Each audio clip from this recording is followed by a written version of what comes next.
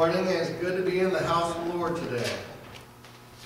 We've taken a break from studying about what does it mean to be a Pentecostal powerhouse to focusing on the Easter account, because that's what this holiday season is all about.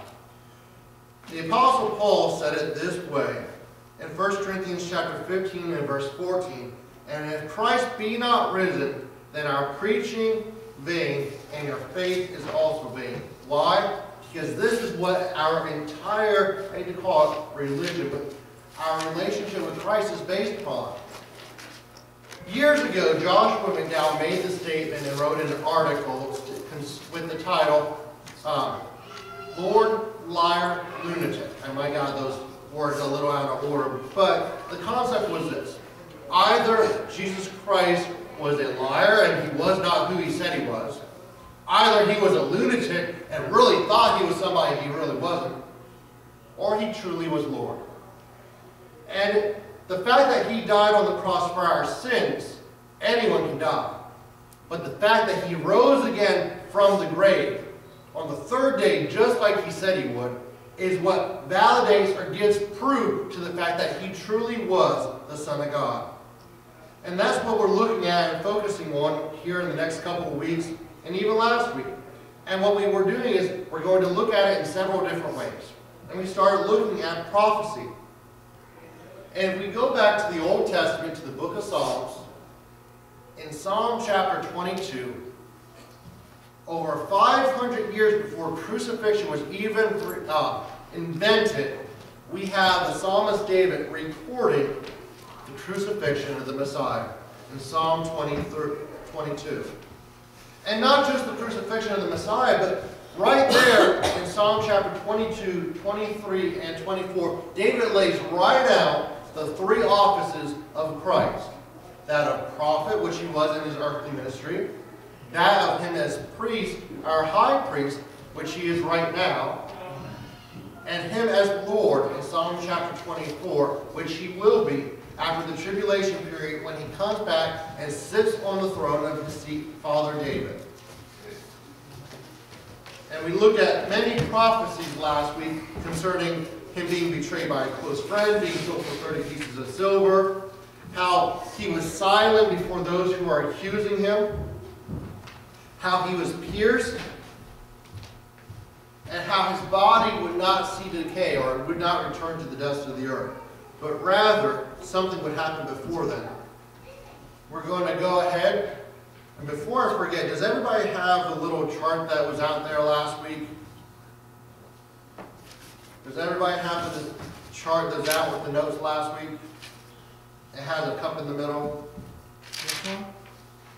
Yes, that one. That is the one because we'll be using that one today. But we're going to finish up on prophecy, and we're going to skip ahead to page 3.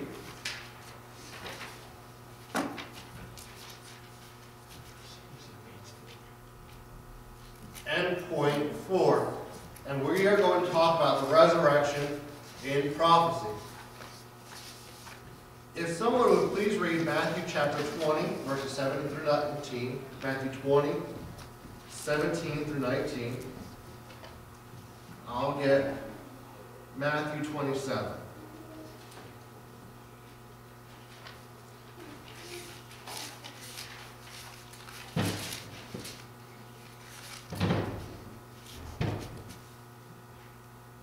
Does someone have Matthew chapter 20, verse 17 through 19?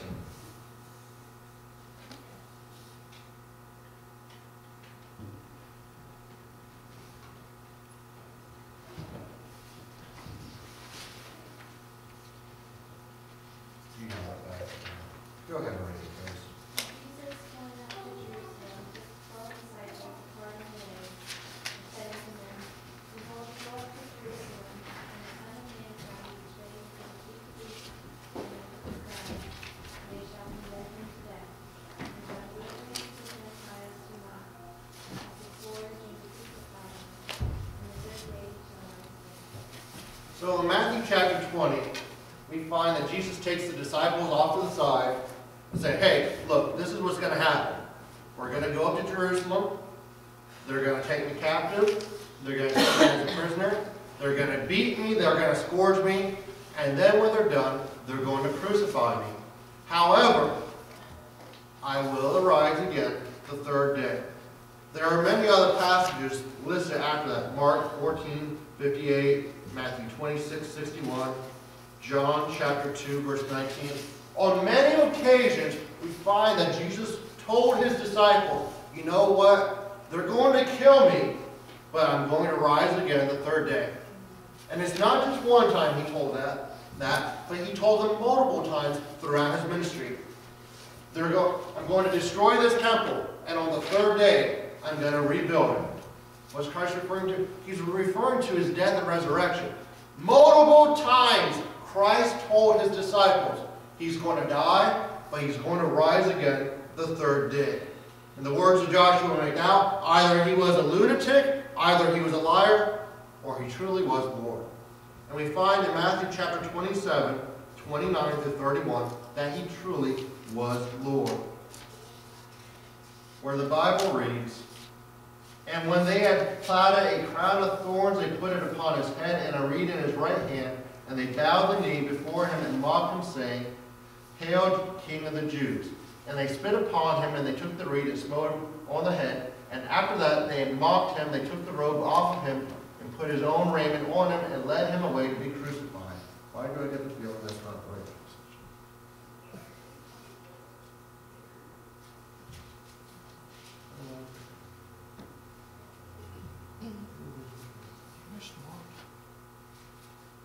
I must have put the wrong verses on there.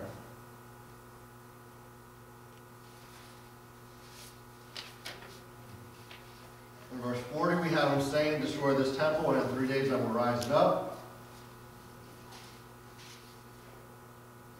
What does chapter 28 look like?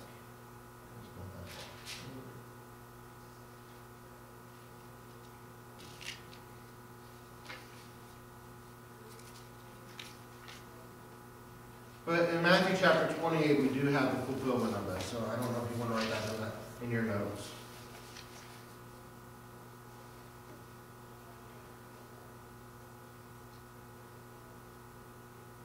Because we have Mary Magdalene coming to the tomb, finding it empty, and she mistakes him for the gardener.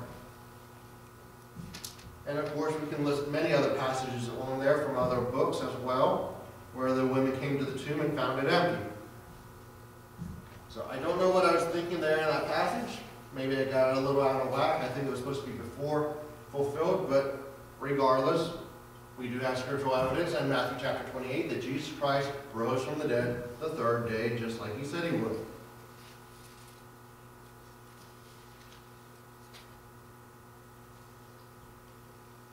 And if that's not enough, we know that he appeared unto some of the disciples and showed him the scars in his hands and the scars in his feet where he was crucified.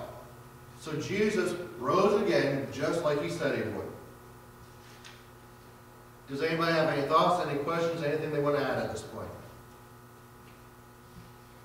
If not, we'll move on. Mom, do you still have that chart that I handed out last week? Okay, because we'll be making reference to that today. We are going to be looking more at prophecy this week, but we are going to look at it from the aspect of types and shadows in the Bible. If someone would please find Hebrews chapter 10 and verse 1, Hebrews 10:1.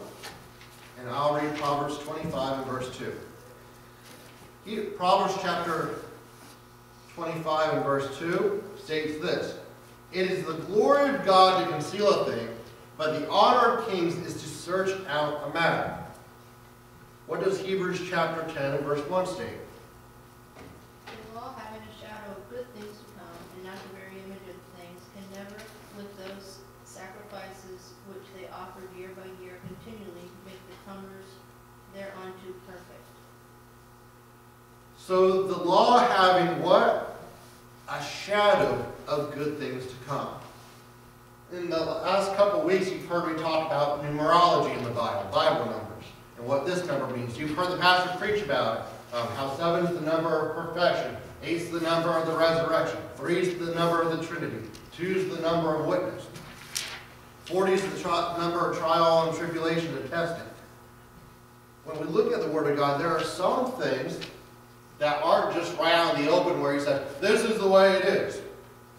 Why? Because in all honesty, if we sat down and God talked to us about spiritual things, we're not going to completely understand everything he's trying to tell us. How do we know that? Because Jesus himself spoke in heavenly stories with earthly meanings that we call parables.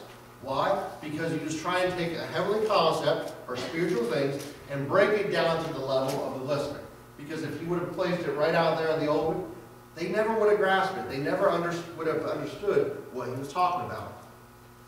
But the Bible tells us in Hebrews chapter 10 and verse 1 that the law was a shadow of good things to come. Well, there are other things in the Bible that are shadows or types that point to the death and resurrection of Jesus Christ. If we go back to those things that we hear about at Christmas time, how many wise men were there? 3. We don't know how many there were. Depends on who you listen to. The Bible doesn't state a number. Go ahead and read that Bible, Dennis. You ain't going to find a number on there on how many wise men came to visit Jesus. I can write it in to find it. Oh, that's adding to the Bible, and you don't want to do that. But where do we get the number 3, or the misconception of the number of 3 wise men being there? Because of the 3 gifts. The 3 gifts. And what are the gifts? Gold, frankincense, and myrrh. Now, if we go back to the Old Testament and we study out the tabernacle, we would find several things. First thing we would find is everything about the tabernacle points to Christ. It all points to him. And we start breaking it down, you're going to find objects that are made of wood and gold that represent Jesus Christ and the fact that he was 100% man, represented by the wood that's corruptible. But also, the gold represents deity, so it shows that he was 100% God. There are objects like the gold candlestick that were pure gold. And with it being pure gold, it pointed directly to the deity of Jesus Christ. So when we look at gold being one of the gifts that the wise men brought, we find that it's kind of prophetic in the way that it kind of reveals to us that Jesus Christ was 100% God. He was deity wrapped in the flesh.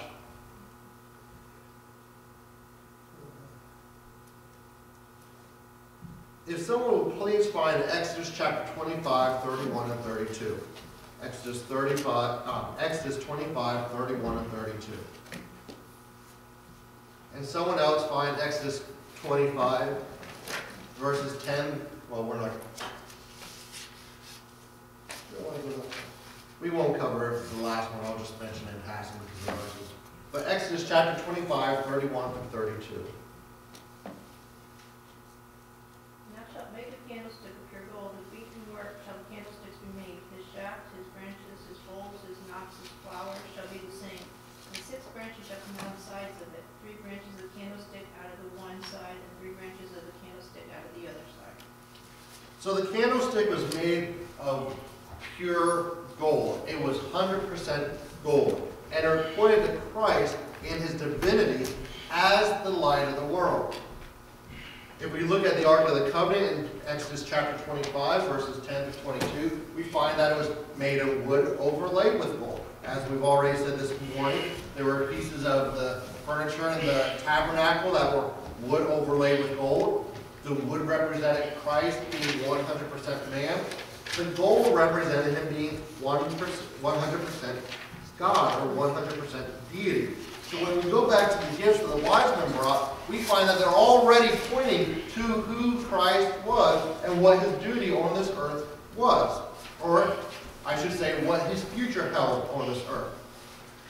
Gold representing him being God in the flesh, God on the earth. Now we move on to the next one, which is frankincense. If someone will please find Exodus chapter 30, verse 34. I'll find Leviticus chapter 2, verses 1 and 2.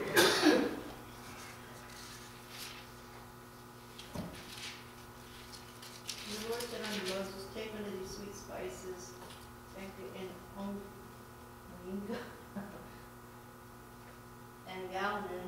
sweet spices with pure frankincense of each shall there be like a weight. So we find that frankincense was mixed with other spices in the tabernacle for use in ceremonial offerings. We find this also in Leviticus chapter 2, verses 1 and 2. And the Lord called unto Moses, and when any will offer a meat offering unto the Lord, his offering shall be of fine flour, and he shall pour oil upon it, and put frankincense thereon, and he shall bring it to Aaron's son, the priest, and he shall take thereout his handful of the flour thereof, and of the oil thereof, with all the frankincense thereof, and the priest shall burn the memorial of it upon the altar to be an offering made by fire of a sweet savor unto the Lord. So frankincense was used in the ceremonial offerings.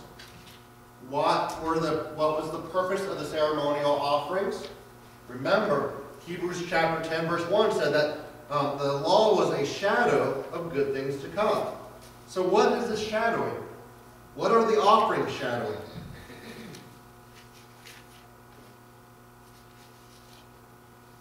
What are the offerings in the tabernacle pointing to?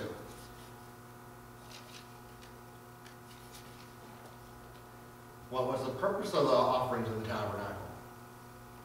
I know there were multiple purposes, but there's one I'm sure that sticks out amongst them all.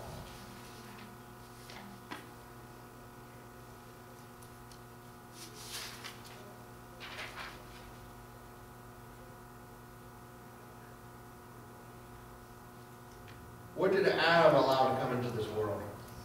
Sin. The offerings dealt mostly, or at least partly, with the sins of mankind. So when we look at the sacrifices, frankincense is pointing to Christ being the sacrificial Lamb of God who would die for the sins of the world. So you're saying the offering was for sin of the people? Some of the offerings in the Old Testament, in the tabernacle, and the temple, were for the sins of the people. Yes. So you're saying you had to give an offering. Am I getting this right? Every time you sin, you're sinned, you got to pay with an offering. It wasn't quite that simple. If you sinned today, and today was the day for the sin sacrifice, and you went out and sinned tomorrow, you couldn't go back to the temple and just offer another sacrifice. You had to wait a whole year before you could come back. But those things, those laws that we read about, that everyone loves to read about in Exodus, Deuteronomy, and Leviticus, they're all things that point to Jesus Christ, his death, and his resurrection, and who he is as the Son of God. So when we're looking at the sin at the offerings, they're pointing to Christ as him being the ultimate sin offering for all of mankind. Without reading it, I'm sure we could probably quote what John the Baptist said in John chapter 1 and verse 29. What did John the Baptist declare Christ as when he was coming to be baptized? He said that. But how did he describe him? Behold, the Lamb of God which takes away the sins of the world. And what did the Holy Ghost say about, record about Jesus Christ in Revelation 13 and verse 8? Revelation 13, 8. If someone wants to go ahead and read.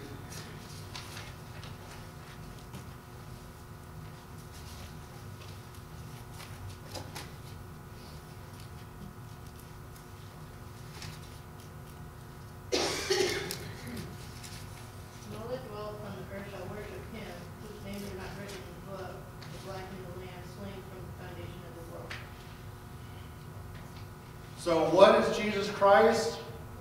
The last part there.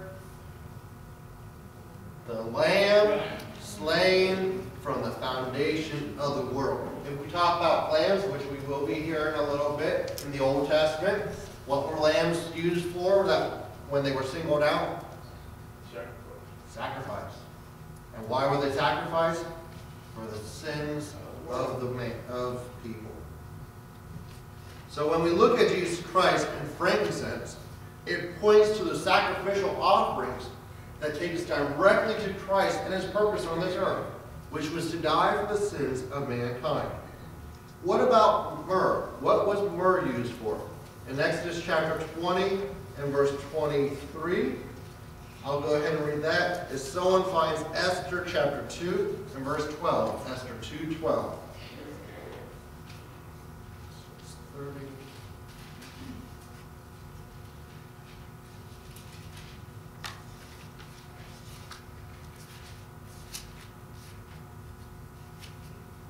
Exodus 30 and verse 34. The Bible states, "And the Lord said unto Moses, Take unto thee sweet spices, stacca and onpa and galbanum, these sweet spices with pure frankincense of each there shall be lightweight." And what about Esther chapter, and I read the wrong verse, 23. "Take thou also unto thee principal spices of pure myrrh, 500 shekels, and of sweet cinnamon half of so much, even 250 shekels, and of sweet calamus, 250 shekels." And what does Esther chapter 2 and verse 12 state?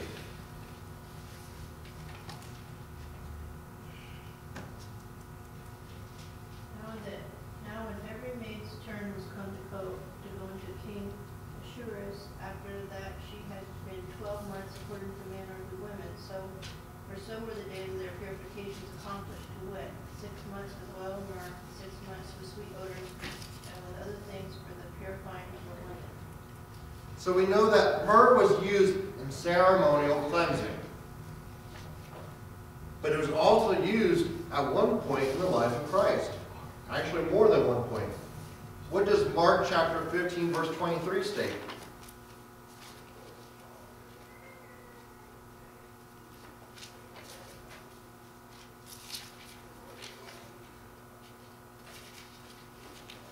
They gave him to drink wine mingled with myrrh, but he received it not. So they offered him wine mingled with myrrh when he was hanging on the cross. When we look at myrrh, there all the way back in the Nativity, it was pointing to the fact that Christ would die and be buried someday. I know that's not a great revelation because unless Christ comes back, we're all going to die and be buried someday, more than likely. However, myrrh was specific in the death and burial of Jesus Christ because we find that they were using it as a pain medicine there on the cross to try to quench his thirst a little bit, but he refused it. But also the fact that when it comes to the Jewish tradition, when they went to bury the body, they would have buried the body using spices, but myrrh would have also been mixed in with that as well. So myrrh points to the fact that Christ would have died, but he also would have been buried. So myrrh was nerve. Myrrh's more along the lines, I think, of a spice. Spice.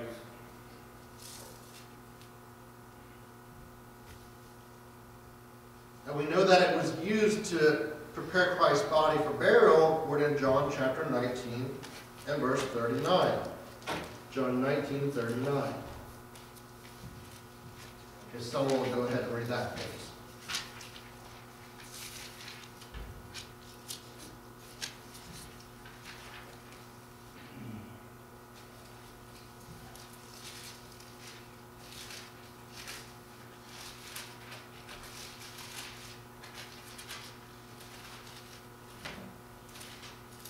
There came also Nicodemus, which at the first came to Jesus by night, and brought a mixture of myrrh and aloes, about 100 pounds weight. So they brought myrrh to prepare the body for burial. Now, if we go back a little bit farther in the Bible, all the way back to the Old Testament again, we're going back to the time of the Passover. And if we look at the time of the Passover, everything about the Passover points to the death of Christ. The Passover was actually a combination of two feasts. The Passover feast, which only lasted one day, but then it was mixed in with the feast of unleavened bread, which continued on for 7 days after Passover. If we go to today and look at the Jews, they blur it all into one holiday known as Passover. If we go to the Old Testament, God ordained Passover, or commanded to be celebrated on the 14th day of the Hebrew month Nisan, which was also known as Abib, before the Babylonian captivity, which puts us in the time frame of April to March. We find this in Exodus chapter 12 and verse 2, Exodus 12:2, and verse 6, and I'll find Leviticus chapter 23 and verse 5.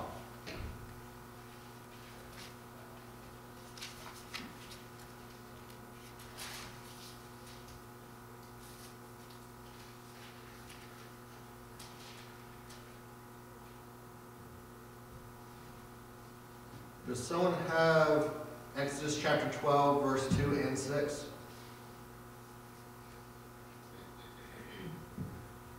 This month shall be unto you the beginning of months. It shall be the first month of the year to you. And you shall keep it up until the 14th day of the same month, and the whole assembly of the congregation of Israel shall kill it in the evening.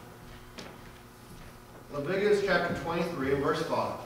In the 14th day of the first month at even is the Lord's Passover. If we go back to the passage which Mom read in Exodus chapter 12, we find that the Hebrews were getting ready to come out of bondage. They were getting ready to leave Egypt. It's the night when the death angel would pass. And God begins establishing Passover. And Passover centers around one animal. Want to guess what that is? Man. It centers around the lamb. And without the lamb, you cannot celebrate Passover. It is impossible because it all is centered around that one animal. And God required the Hebrews to eat three specific foods on that night of Passover in Exodus chapter 12 and verse 8. Let me jump back to Exodus 12:8. Of course, Exodus chapter 12 is the institution of Passover.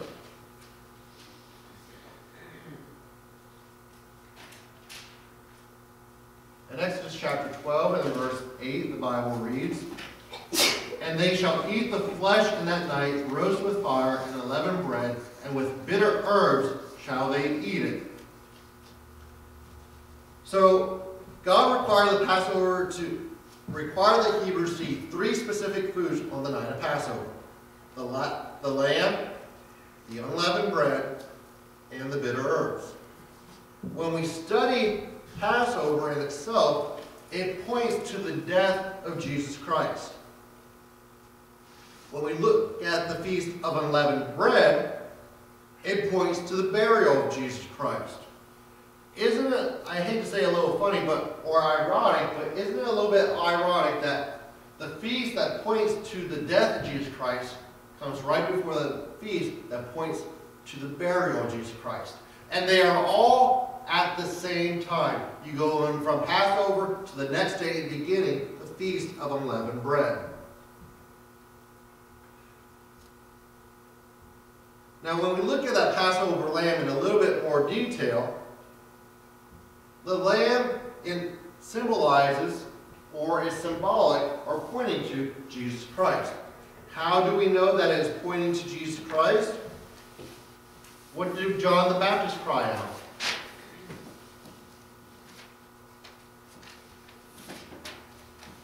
We've already stated it earlier. Behold the Lamb of God, which takes away the sins of the world. If we go to Revelation chapter 4, and they're trying to find out who is worthy, what did John say he saw in the mist come out to take out with the book? A lamb. How did God describe Jesus Christ in Revelation chapter 13 and verse 8?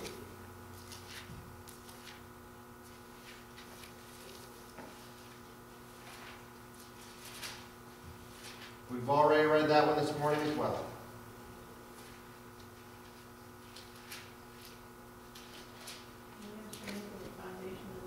The Lamb slain from the foundations of the world. 1 Peter chapter 1, 18 and 19. And this voice which came from heaven we heard when we were with him in the holy mount. We have also a more sure word of prophecy, whereunto ye do well that ye take heed as unto the light that shineth in the dark place until the day dawn and the day star rises in your heart. But as we look at the Word of God and study it in detail, we find that the Lamb is a symbol of Jesus Christ. The Lamb was symbolic of Christ's meekness. We find this in Isaiah chapter 53 and verse 7. What does Isaiah 53:7 state? I'll read Acts chapter 8.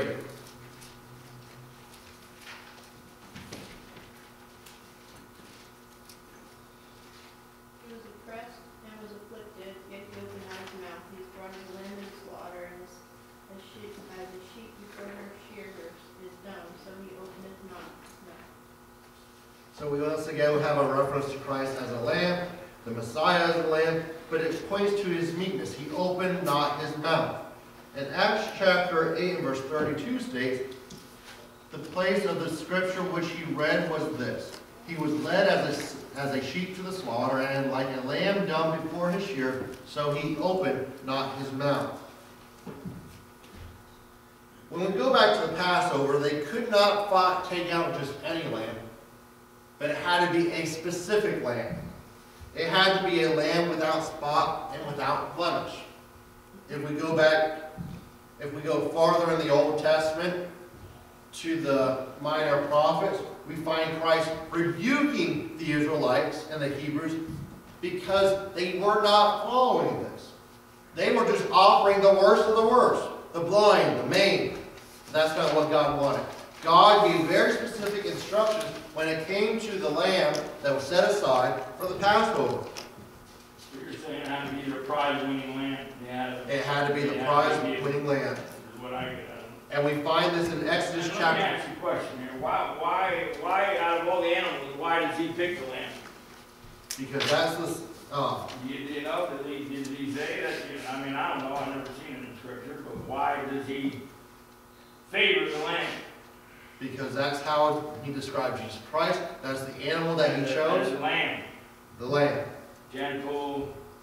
Is that what you mean by that? When it comes to Jesus Christ and his death and resurrection and his ministry on the earth as a prophet, it is described as a lamb. And we find this in that the lamb had to be without spot or blemish. We find this in Exodus chapter 12 and verse 5. Exodus 12:5, if someone wants to read that. And 1 Peter 1:19. I'll go ahead and read 1 Peter. Does somebody have Exodus chapter 12 and verse 5?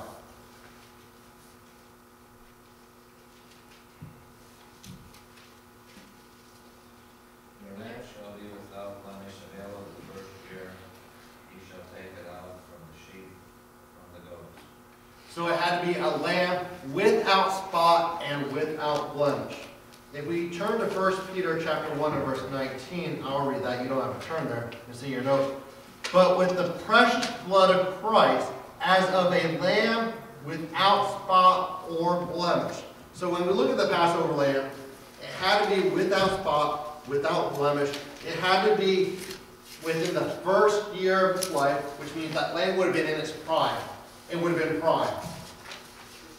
And Jesus Christ, we find in 1 Peter 1:19, he had no spot, he had no blemish. And when we look at Jesus Christ dying, if we start studying out Jewish custom, do you know what the Jews considered the perfect age of a man to be? What do you mean by that? What do you mean? What's the definition of perfect age of a man?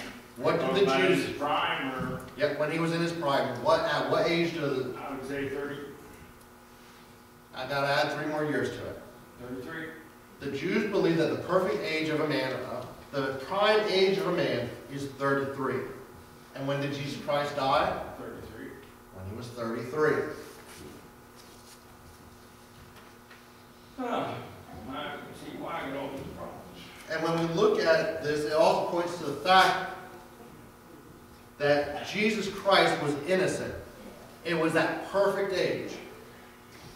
And also, as we go farther along, we find that the Passover lamb should be brought out from amongst other lambs. It was to be kept separate. In basic words, this lamb that the Jews would select to be their Passover lamb became their pet. They came in with them, they lived with them, they took care of it. They kept an eye on it. They made sure that there was no spot, no wrinkle. They made sure that it didn't have a blemish. It wasn't, it didn't have a lazy eye, or maybe its hoof didn't act a little funny.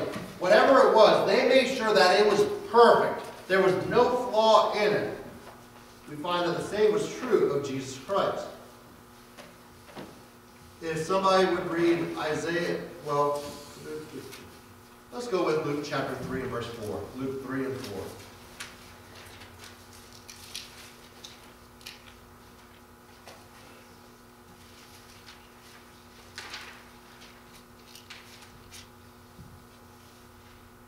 As is written in the book of the words of Isaiah the prophet, saying, the voice of one crying in the wilderness, prepare ye the way of the Lord, make his path straight. Prepare ye the way of the Lord. This is referring to John the Baptist ministry, preparing the way for Jesus Christ's ministry. Just as that lamb, that Passover lamb, was taken out from among the flock and was kept separate, where the family kept an eye on it, Jesus Christ was separated from the herd of Israel, where everybody could see and keep an eye on him to make sure that there was no fault in him, that there was no blemish, that he truly was perfect in every way. Does that mean that the mob tried to discredit him in otherwise? No, but they never could. Why? Because he really, truly was the perfect Lamb of God. And everyone saw it. There was no denying it. The whole nation of Israel saw Jesus Christ. They saw his ministry, and they could find no fault with him. He was without spot. He was without blemish.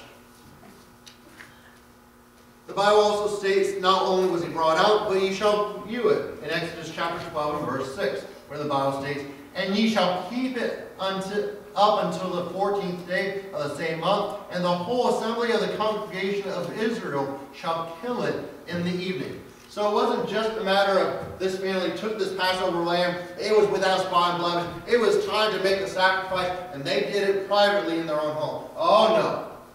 That lamb was killed for everyone to see. Was Jesus Christ, the Lamb of God, killed in front of everyone for the world to see? Yes, he was. Yes. Correct. Well, that's the whole point of it. It was. And we see here in the Old Testament that this Passover is pointing directly to Jesus Christ. Pilate took Jesus Christ in front of everybody and said, "This is Jesus.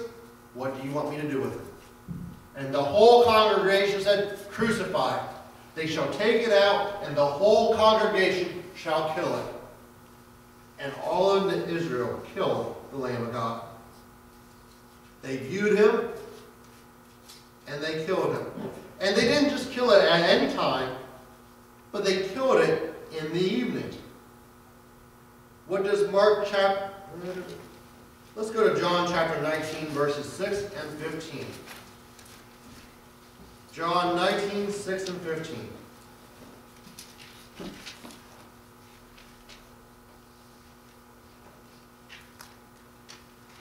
John 19, verse 6 and verse 15. The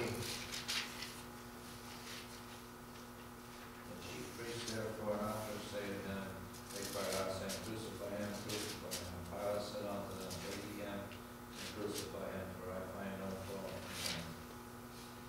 But they cried out, Away with him, crucify him. Pilate said unto them, Shall I crucify your king? The chief priests answered, We have no king but Caesar. So they took him out and they killed him in the evening time. And it's interesting that at the time that Jesus Christ, it would have been the time of the evening sacrifice. So Jesus Christ was killed in the evening. And the blood, and I'm going to speed through a few things for the sake of time. And the blood would serve as salvation for the household. If you read Exodus chapter 12, you'll find there the instructions that God gave concerning the Passover and the Passover lamb. And we're just going through and following through with the fulfillment in Jesus Christ. But the blood was to serve as the salvation for the entire household. If you remember, in Egypt, they took the blood of the lamb and they applied it to the doorpost of the household. And everyone that was within that household was saved. This typifies salvation for each one of us, how we need to apply the blood of Christ to the quote-unquote doorpost of each one of our own hearts. But we know that this was true of Christ, that he died for the household of mankind, and he died for the salvation of all. There are many verses that back that up. John 1:29, 1 Corinthians 5:7, Hebrews 9:28, and the list goes on and on. And you have all that. We're going to quickly speed through the Feast of Unleavened Bread. The Feast of Unleavened Bread symbolized the absence of sin and represented the purity of the sacrifices. When we look at unleavened bread, what is the key ingredient that's missing to make it leavened bread? Yeast. And what does yeast typify, symbolize in the Bible? Rising. It typifies sin. When you read the Word of God, Book of Psalms, yeast symbolizes sin. And when we look at the Feast of Unleavened Bread, it was to be without sin. It was purged. It was pure. When we look at this feast, it represents the purity of the sacrifice. We find in 1 Corinthians 5, verses 5 and 8, where yeast, or the Bible refers to as leaven, symbolizes a sin. Purge ye out the old leaven. And then we come to the bitter herbs. The bitter herbs symbolize the pain and suffering of the Passover lamb. When you ate into them, there was no pleasant thing about them. They were bitter. They were sour. They symbolized what it was going to go through. When we look at Isaiah 53 and verse 4, we know that Jesus Christ took our pain and our suffering upon himself. We do not have to taste of the bitter sting of sin. We don't have to taste of the penalty of it if we've accepted Jesus Christ as our personal Savior. And when I say the penalty of it, I am talking about eternal separation from Jesus Christ. Because as long as we are in this mortal body, we will deal with the penalty of sin. We will deal with the penalty of the curse. We're going to get old. We're going to have aches. We're going to have pains. Maybe there's a genetic disorder in your family and you inherit it. Does that mean that God doesn't love you? Does that mean that God's punishing you? No. Those things are sometimes just a result of sin. And because of sin, our bodies have been decaying for a little over 6,000 years. It has nothing to do with because we are saved now we're going to be perfect in every way. Because this body is still dying. It's still experiencing the effects of the curse. If you eat too much, guess what? You're going to get sick. And you can pray for healing, and maybe God will heal you. But if you go out and gorge again tomorrow, and you get sick again, that's not God's fault. That's because of the sin and you overeating. It's part of the penalty of sin. And if you don't take care of this body, you're going to pay for it. The bitterness of a lemon would symbolize the pain and suffering in Passover lamb. Not necessarily, because that's not what was used in Passover. We're going back to what God instituted in the Passover and seeing how it points to Christ. You cannot just take anything and say, well, this is bitter, and say it points to Christ. We are looking at the Word of God. What does the Word of God state? What does it really point to? We have verses backing that up. We're not just taking this all out of context. Because when you get things out of context, that's when the Bible is no longer the Bible. You get preachers preaching any way of a doctrine, and then we're all led astray because we don't know the truth or what's up from down. Anybody have any thoughts, any questions they want to add as we wrap this up? Okay? Let's bow our heads and prepare our hearts for service. Gracious Heavenly Father, we give you all praise and glory for everything you've done for us and shall continue to do.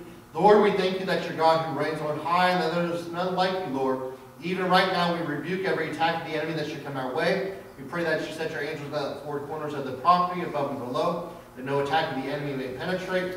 I pray that our hearts and minds will be plowed, that they be good soil for your word to fall on, that we may remember throughout the week.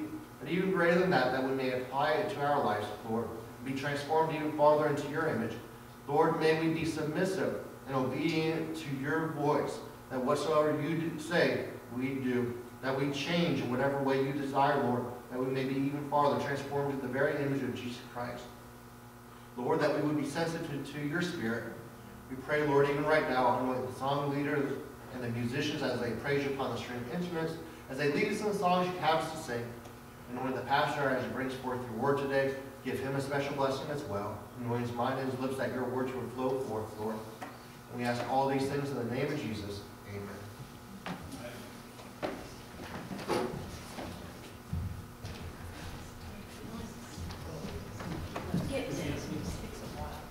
Oh, yeah, they know my medicine down for 4 days or 2 times, I expect you guys.